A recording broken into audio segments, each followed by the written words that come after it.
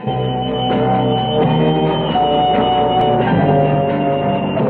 Rod Serling. You're listening to the 0 Hour. Rest your eyes.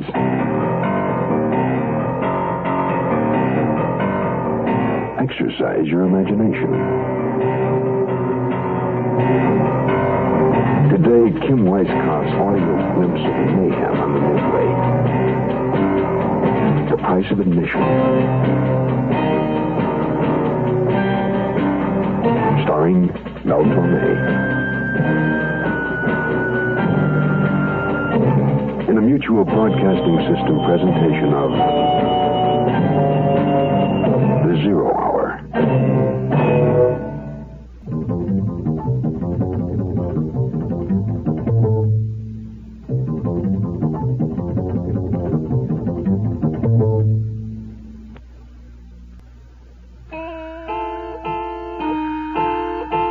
Today, the story of a search, and as so often happens when one goes looking for something, you find something else. Feature writer Kirby West is about to find the unexpected. For Kirby West, the price of admission is much more than he bargained for. Picture this.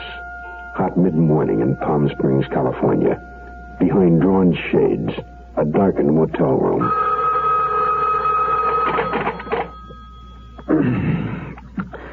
Hello. Kirby, it's Lou. I'm sorry if I woke you, but we've got a problem. Oh, what time is it? Oh, come on, Lou. It's 9 in the morning. I'm on my vacation, remember? I wouldn't have called unless it was an emergency. We need that carnival story for next week's issue. I thought you sent the kid to cover it. I did. That's the problem. Evans has disappeared. Nobody's heard from him since Tuesday. My editor's sense tells me he's in trouble. Maybe he's stuck on the Ferris wheel, huh? Look, Kirby, why don't you take a leisurely trip to Indio and see if you can find him? Now, it's not far from Palm Springs. Get back to me as soon as you have something. Oh, and Kirby, don't you disappear. Not a chance, Lou. Goodbye. All right, come on, honey Ann. Rise and shine. Oh, close the shades. It's too early to get up. Let's spend the whole day in bed. How about if we take in the carnival and spend the whole night in bed? The carnival? Yeah, you know, the merry-go-round, cotton candy, that whole... What are you talking about? But just get dressed. I'll explain on the way. Oh, riders.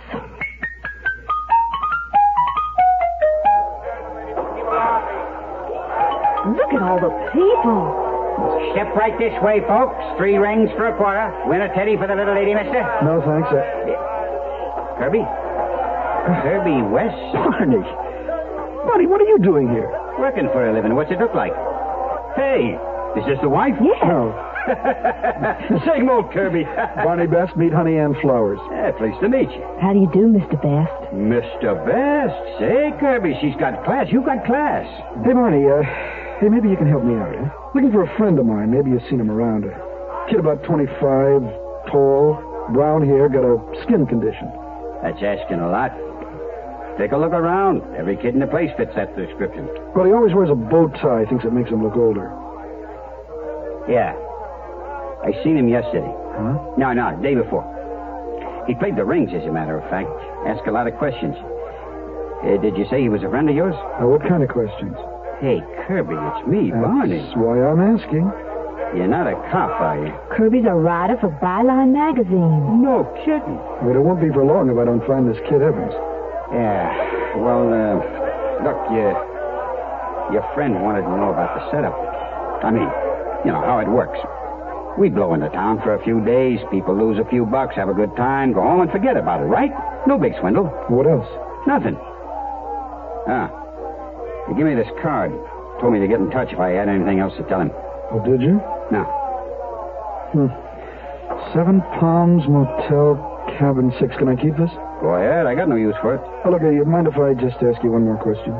Hey, buddy, this is the place. Yeah, right here. Had 5 winners this morning already. Yeah, you chump. Barney, who runs this show? Will you leave if I tell you? Just send me on my way. Guy by the name of Rowan owns the outfit. But what? Here, throw these rings, will you? I never seen Ron. He keeps out of it.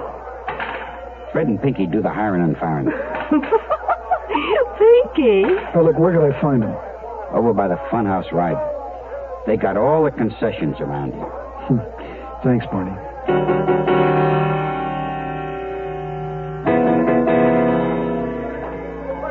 Hey, honey, your friend Barney, he seemed a little nervous. Didn't he? Come here, mister. I see you're a winner already. This game's a cinch. All right, I'll go one time, Pinky. What?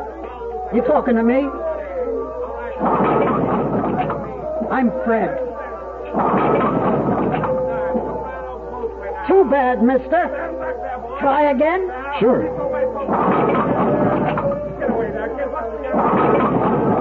Oh, Kirby, you won! Pick a prize, anything on the bottom row. Get the Cupid doll. I've always wanted one. One Cupid for Missy. No, wait. Do you have anything in a bow tie? What are you, a wise guy? Never mind. We'll take the Cupid. Thanks. Let's go, honey Ann. Well, where are we going? We're going to see about getting a room. Pinky. Hey, Pinky, come over here.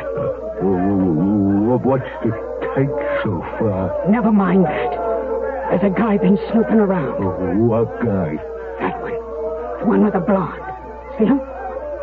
Yeah. Ask me if we gave away bow ties. Yeah? Gotta take care of it right away.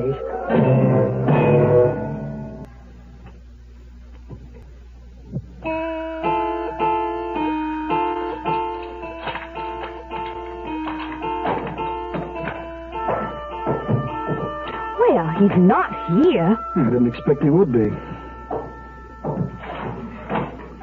What are you doing? Evans was here. I'm certain of that. Well, how do you know? Well, for two reasons. Barney's card and that greasy desk clerk. A page was torn out of the register. I'd say somebody helped Evans pack. It's kind of a cute room, though, don't you think? Nice and clean. Yeah, it's too clean. I'm going to go take a look at the bathroom. Oh, the bed's so soft and roomy. Kirby, are we going to stay here for a while? No. Come on, baby. Put your shoes on. We're going. Let's go back to Palm Springs and lay around the swimming pool. Not just yet. I'll sew your button back on. I've got a needle and thread back at the room. Wait a minute. What button? Well, this one. Must have fallen off your shirt when you looked under the bed. Honey Ann, you're a doll. This isn't my button. It's not a button at all. Well, what is it then? It's the top of a plunger off a syringe. I think I know why Evans checked out early. Honey, we got to find that kid and fast. But where we look? And I got a hunch. We're going back to the carnival. No, you're not. Kirby, he's got a gun. Yeah, I can see that. Mr. and Mrs. Smith, isn't it? You just got here. Why not stay a while? Why not? If you both just sit on the bed there, we'll spend the afternoon together. Just the three of us. Look, would you stop waving that thing around, huh? I hate guns. They're liable to go off. Up against the wall, friend. Our guests aren't allowed to have weapons. I never carry one. A guy could get hurt that way. Please shut up and do like I tell you. Come on. Will you cut that out? I'm ticklish. Cut it out. You see what I mean? Please, don't shoot. I'm not part of it, really. Keep talking. It was that dame from the carnival made me do it. Her and that ape. They told me they'd be gone by tonight. Well, that doesn't leave us much time. Where did they take the kid who was here? Back to the carnival, I guess. I don't know, honest. Please don't kill me. Kill you? Are you kidding? I told you I hate guns. They're so loud. Oh, thank you. Another time. Do we take him with us? No, I just get in the way. What are you going to do to me? Well, I could pistol whip you, but that's cruel. How about this? Oh. Okay, we'll put him in the closet. Won't he wake up? I certainly hope so. We'll be so happy to be alive he won't bother us. You think so? Not really, baby. Come on, let's get out of here.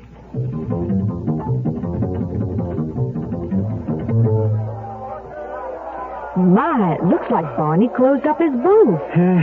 Sure does. It's too bad. I wanted to talk to him. Honey, how'd you like another Cupid doll? It looks like everybody's out to lunch.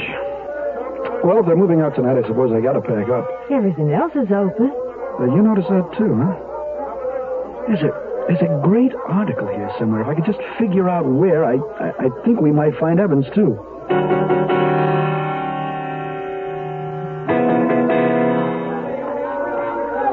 It's getting late, Kirby. I'm cold. Oh, come on, let's go on to the funhouse ride. At least it's indoors. All right. Here's the end of the line. Looks like you come out through those doors. Aren't those cute little cars? Let's get in a red one. I wonder if it's scary inside. You'll hold on to me, won't you, Kirby? Oh, honey, we're next. Wait. What is it? I just saw something that's wrong. Come on, we got a red one. That's it. Slide over.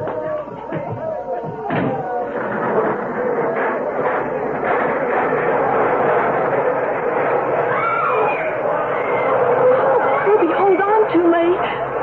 Oh, what are you doing? Oh, put that ball back down. We'll fall out. No, we won't, baby. We're going to jump. Hold on to my hand. Here we go.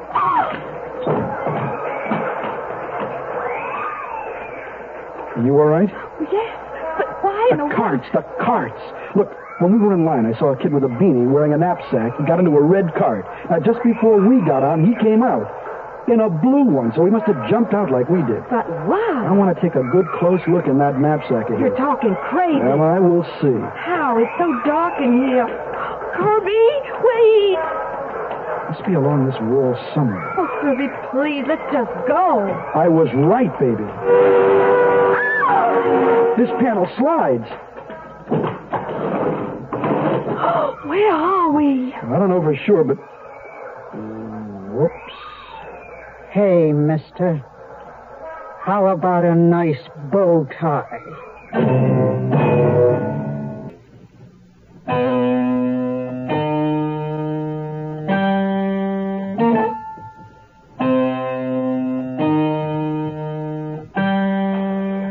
Shut the door, Pinky, and lock it.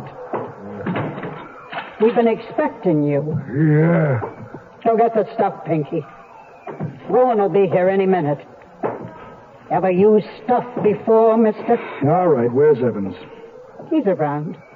Got a real habit, that kid. Tracks all up and down his arms. Why, you... Hold it right there. Oh, great, more guns. Don't make me use this one. What are you going to do to us? Missy, you're going on a roller coaster ride. Way up and then way down. Hurry up in there, Pinky! Yeah. It's a clever operation you got going here, Fred. Playing small towns for the penny anti-suckers and supplying hard drugs to dealers all along the line. This is some funhouse. Hard drugs? You mean heroin? Don't sound so surprised, Missy. You look like you got a few miles on you. Just what do you mean by that? Easy now. I don't like blonde. Kirby? Got the toe needles ready. What about the kid? He's sleeping like a baby. Tie off why he's got his arm here, Pinky. Who is it? Run. Pinky, unbolt the door. Barney, Sorry it had to end like this, old buddy. you're Rowan? Have been ever since my Navy discharge. Business reasons, you understand? You calling me Barney Best this morning caught me by surprise. I wish it hadn't been you, believe me. But I don't get why. I mean, why get involved in something like this? Simple. Money. Oh, look, there are so many other ways, better ways. For a guy like you, maybe. God, don't give me that, Barney. Come on, I've had other jobs, miserable jobs with lousy pay. Same here. I hung around San Diego for 10 years before this came along. And I tell you, life on the road stinks. This life stinks. Well, why not change? It's too late for that now. I know what I am. A couple more years and I can retire to a Mexicanville. Yeah, if you live a couple of more years. Let me worry about that. Hurry up, boss. We gotta move.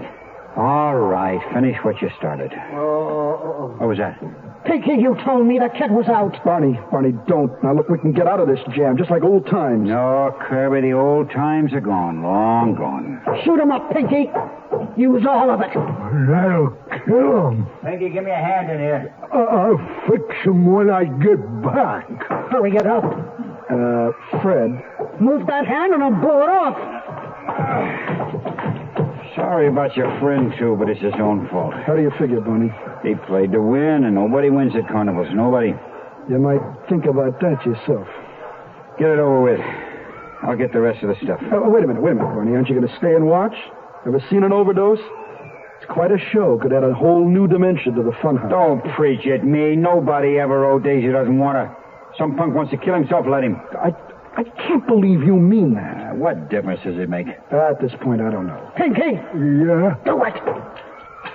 Say goodbye, Missy. Kirby, no! Barney!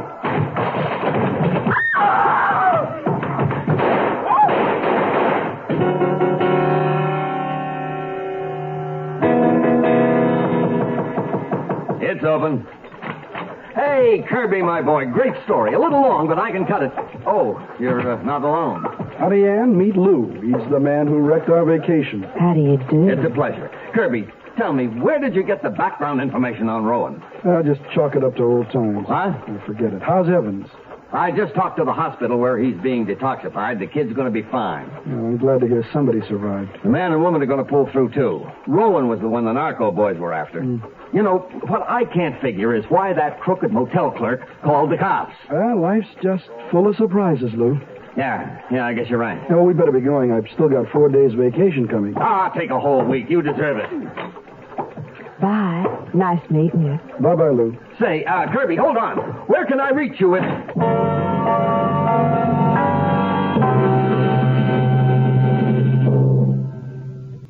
I'm Rod Serling. Close your eyes, exercise your imagination, and join us again on our next presentation of The Zero Hour. Price of Admission is an original radio drama by Kim Weiscott. Mel Torme was heard as Kirby West. Featured in the cast were Diane Hale, Sam Edwards, Bill Keane, Peggy Weber, and Lou Krugman. Zero Hour, created by J.M. Pullis, directed by Don Hills, is produced in Hollywood for the Mutual Broadcasting System. Radio Productions Incorporated.